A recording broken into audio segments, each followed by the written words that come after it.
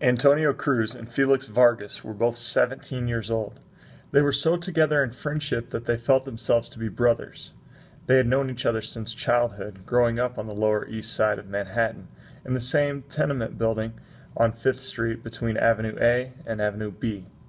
Antonio was fair, lean, and lanky, while Felix was dark, short, and husky. Antonio's hair was always falling over his eyes, while Felix wore his black hair in a natural afro style. Each youngster had a dream of someday becoming the lightweight champion of the world.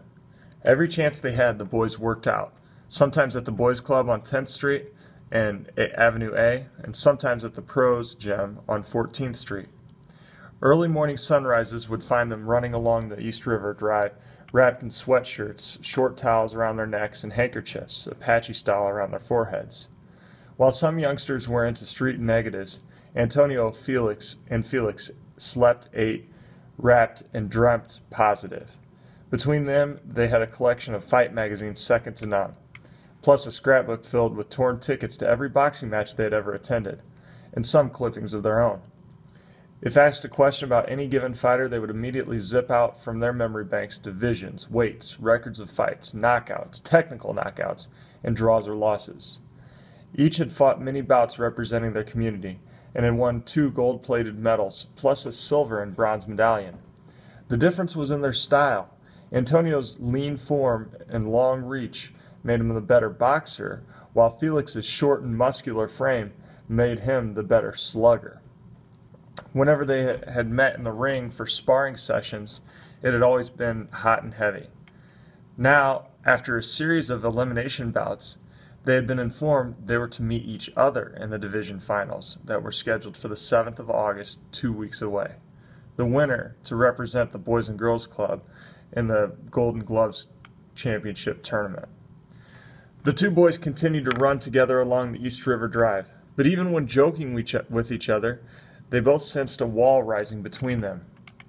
One morning, less than a week before their bout, they met as usual for their daily workout. They fooled around with a few jabs at the air, slapped skin, and then took off, running lightly along the dirty East River's edge. Antonio glanced at Felix, who kept his eyes purposely straight ahead, pausing from time to time to do some fancy leg work while throwing 1-2s followed by uppercuts to an imaginary jaw. Antonio then beat the air with a barrage of body blows and short, devastating lefts with an overhead jaw-breaking right. After a mile or so, Felix puffed and said, "Let's stop a while, bro. I think we both got something to say to each other." Antonio nodded. It was not natural to be acting as though nothing unusual was happening when the two Ace Boone buddies were going to be blasting each other within a few short days. They rested their elbows on the railing, separating them from the river. Antonio wiped his face with a short towel. The sunrise was now creating day. Felix leaned heavily on the river's railing and stared across to the shores of Brooklyn. Finally, he broke the silence. "Man, I don't know how to come out with it." Antonio helped. "It's about our fight, right?" "Yeah, right." Felix's eyes squinted at the rising orange sun. "I've been thinking about it too, Panine. In fact, since we found out it was going to be me and you, I've been awake at night, pulling punches on you, trying not to hurt you." "Same here. It ain't natural not to think about the fight. I mean, we're both Chevrolet fighters, and we both want to win. But only one of us can win. There ain't no draws in the eliminations." Felix tapped Antonio gently on the shoulder. I don't mean to sound like I'm bragging, bro, but I want to win, fair and square." Antonio nodded quietly. "Yeah, we both know that in the ring, the better man wins. Friend or no friend, brother or no." Felix finished it for him. "Brother. Tony, let's promise something right here, okay? If it's fair, hermano, I'm in for it." Antonio admired the courage of a tugboat pulling a barge 5 times its welterweight size. "It's fair, Tony. When we get into the ring, it's got to be like we never met. We got to be like two heavy strangers that want the same thing and only one can have it. You understand, don't you? See, I know. Tony smiled. No pulling punches. We go all the way. Yeah, that's right. Listen, Tony, don't you think it's a good idea if we don't see each other until the day of the fight? I'm going to stay with my Aunt Lucy in the Bronx. I can use Gleason's gym for working out. My manager says he's got some sparring partners with more or less your style. Tony scratched his nose pensively. Yeah, it would be better for our heads. He held out his palm upward. Deal? Deal. Felix slightly slapped the open skin. Ready for some more running? Tony asked lamely. Nah, bro. Let's just cut it here. You go on. I kind of like to get things together in my head. You ain't worried, are you? Tony asked. No way, man. Phoenix laughed out loud. I got too much smarts for that. I think it's just cooler if we split right here. After the fight, we can get together again like nothing ever happened. The Amigo brothers were not ashamed to hug each other. Guess you're right. Watch yourself, Felix. I hear there's some pretty heavy dudes up in the Bronx. Suavecito? Okay. Okay, you watch yourself too, Sabe. Tony jogged away. Felix watched his friend disappear from view, throwing lefts and rights. Both fighters had a lot of psyching up to do before the big fight. The days in training passed much too slowly. Although they kept out of each other's way, they were aware of each other's progress via the ghetto grapevine. The evening before the fight, Tony made his way to the roof of the tenement. In the quiet, early dark, he peered over the ledge. 6 stories below, the lights of the city blinked, and the sounds of cars mingled with the curses and the laughter of children in the street. He tried not to think of Felix, feeling he had succeeded in psyching his mind. But only in the ring would he really know. To spar Felix hurt, he would have to knock him out early and quick. Up in the South Bronx, Felix decided to take in a movie in an effort to keep Antonio's face away from his fist. The flick was The Champion with Kirk Douglas, the 3rd time Felix was seeing it. The champion was getting beaten, his face being pounded into raw, wet hamburger. His eyes were cut, jagged, bleeding, one eye swollen, the other almost shut. He was saved only by the sound of the bell. Felix became the champ, and Tony the challenger. The movie audience was going out of its head, roaring in bloodlust at the butchery going on.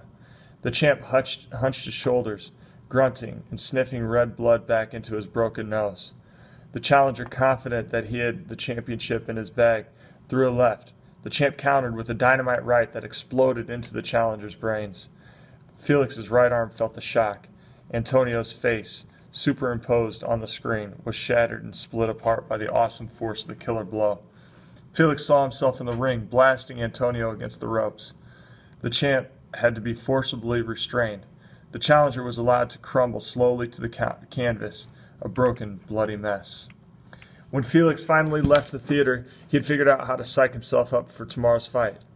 It was Felix the champion versus Antonio the challenger.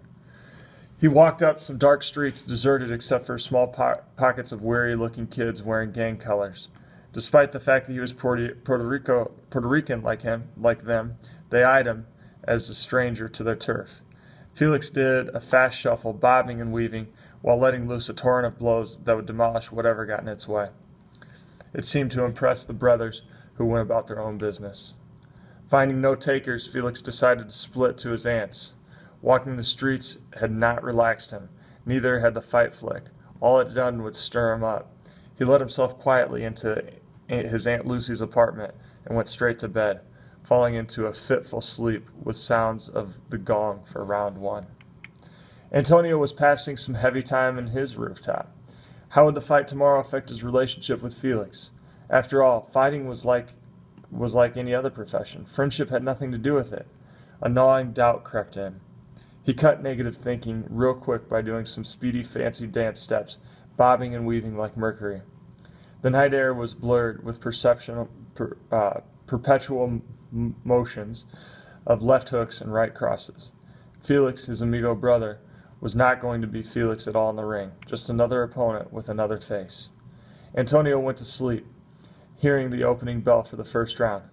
Like his friend in the South Bronx, he prayed for victory via a quick, clean knockout in the first round. The large posters plastered all over the walls of local shops announced the fight between Antonio Cruz and Felix Vargas as the main bout. The fight had created great interest in the neighborhood. Antonio and Felix were well liked and respected. Each had his own loyal following. Betting fever was high and ranged from a bottle of Coke to cold hard cash on the line. Antonio's fans bet with unbridled faith in his boxing skills. On the other side, Felix's admirers bet on his dynamite packed fist. Felix had returned to his apartments early in the morning of August 7th and stayed there, hoping to avoid seeing Antonio. He turned the radio on to salsa music sounds and then tried to read while waiting for word from his manager. The fight was scheduled to take place in Tompkins Square Park. It had been decided that the gymnasium of the boys' club was not large enough to hold all the people who were sure to attend. In Tompkins Square Park, everyone who wanted to could see the fight, whether from ringside or a window fire escape or tenement rooftops. The morning of the fight, Tompkins Square was a beehive of activity, with numerous workers setting up the ring, the seats, and the guest speakers stand. The scheduled bouts began shortly after noon, and the park had begun to fill up even earlier. The local junior high school across from Tompkins Square Park served as the dressing room for all fighters. Each was given a separate classroom with desks